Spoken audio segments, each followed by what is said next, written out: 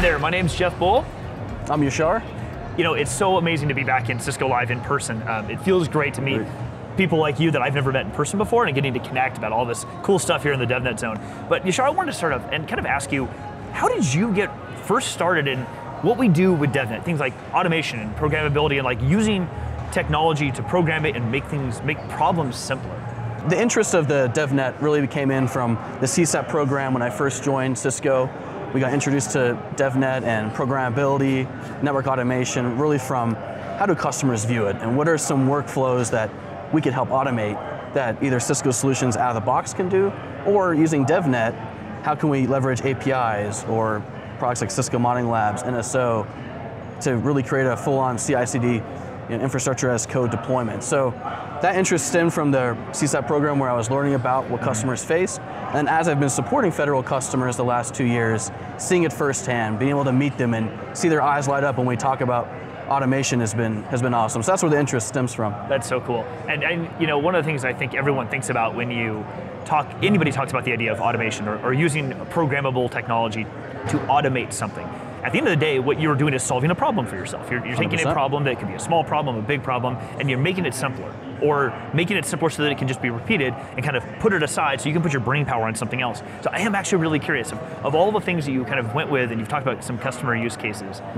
In that process for yourself, was there like, you mentioned a WebEx chatbot or something to that, other things like that. Was there ever one thing that was like, you did this and you wrote some code down or something and you solved one problem for yourself that you're like, oh, that's really cool. What else can I kind of do next? Was there one thing that maybe kind of triggered all that? That's a great question, man. For me, I think there were several things. It's hard to pin down to one. I guess two I can trim it down to. One was talking to one of my customers where they have several of our solutions from Cisco, and they wanted greater visibility in one dashboard. And as he was, the call didn't start off that way. You know, we were catching up as just one-on-one. And as he was talking about what the issue was, I was like, you know what? His gentleman's name is Mike. Mike, we could actually create a single pane of glass, if we want to call it that, or a dashboard where we use the APIs from DNA Center, EP&M, other controllers from Cisco, and create for you that one visibility tool. So that was, when he heard that and noticed, oh, that's the power of the API, that's where it sparked, I think, for the customer to see, okay, this is how DevNet can help us. And then for me, from an interest perspective, that helped grow into, okay, what other use cases can we do? We created that dashboard with the help of the GVE DevNet team. And from there, looking at the different chatbots, like you said, even internally we use it to help onboard new federal SCs onto the team. Mike Yonkers and the Cider team have created this awesome tool called CollabBot, where once you add someone to a WebEx chat space, it'll provision you all the accounts you need. It's like AWS accounts, CML. So showing that to customers too it makes them realize, oh wow, all these manual processes we're doing today, what if we use a chatbot out of anything using a collaboration tool to create it? So those are the two use cases I have that really got me going from a DevNet perspective. That's really cool.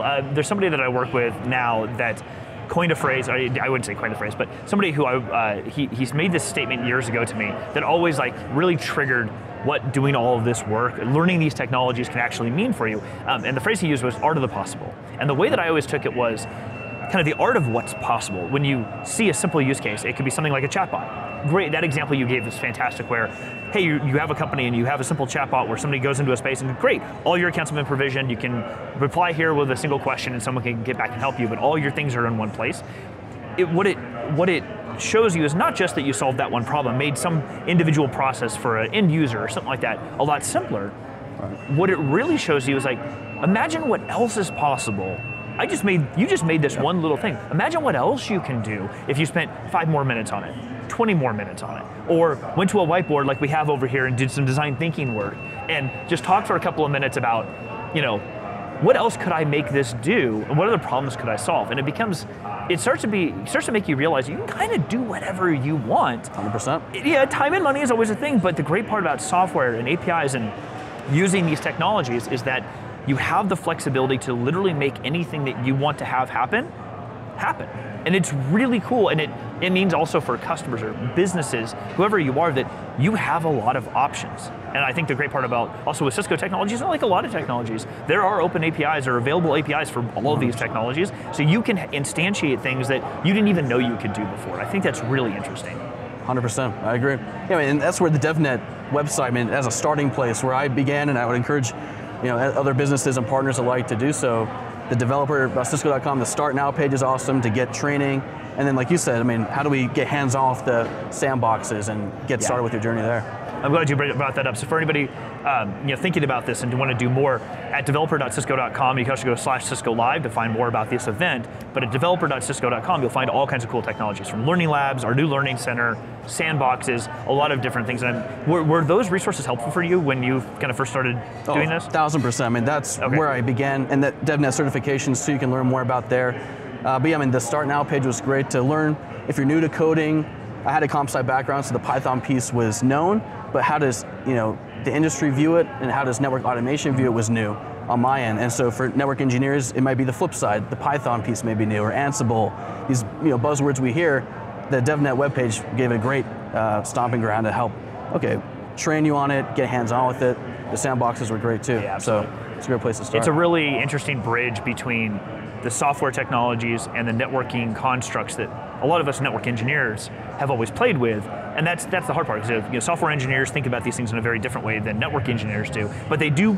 At the end of the day, they're both trying to solve problems. 100%. They just tend to use a slightly different language than each other, but I think there's more similarities there than everyone realizes, and I think these things can really help. So, Yashar, it was so great having you on. I really appreciate it. Everybody, please check out developer.cisco.com/Cisco Live, and we can't wait to see you here around the World Solutions. Thanks for having me. Appreciate it.